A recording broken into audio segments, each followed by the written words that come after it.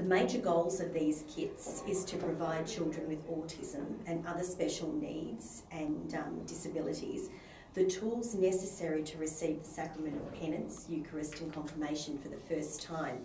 Now, for example, in the Eucharist kit you will find a picture missal, which is a flip book, and mass picture cards, which is wonderful to assist the individual to maintain focus throughout Mass.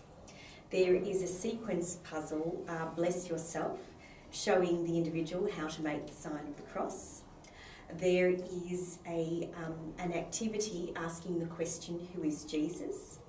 And this introduces and reinforces Jesus as the Son of God, and relates God's family to the individual's family, so it can be really catered to the family. It also highlights in a food matching puzzle that communion is not the same as other food. It helps the individual distinguish that between the Eucharist and ordinary food. There is another sequence puzzle which is very, very similar to a picture exchange communication system. How do I receive communion?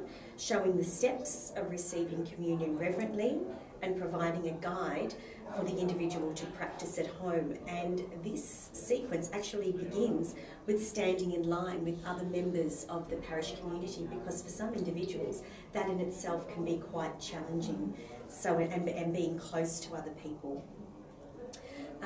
There is an instruction story which is lovely. I received the communion, and this booklet once again reinforces the reference and the proper steps for receiving communion. But it also highlights some lovely things. It highlights the fact that when we receive communion, sometimes it's the priest that we receive communion from, but other times it can be a man or a woman, and that's okay. It's still Jesus, nothing changes.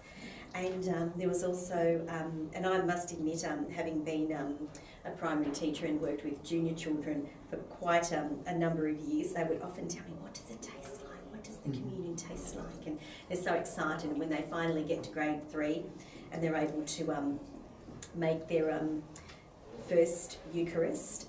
You have to really explain that sometimes you may not like the way that it tastes, but you still eat it up. In this, and I think that that's really important, and that's something that I had to do with children in a mainstream classroom, which was great. And there's also a helper guide there to be read by the parent, just to provide a little bit of an idea as to how the parent, the teacher and the catechist can fully utilise the kit.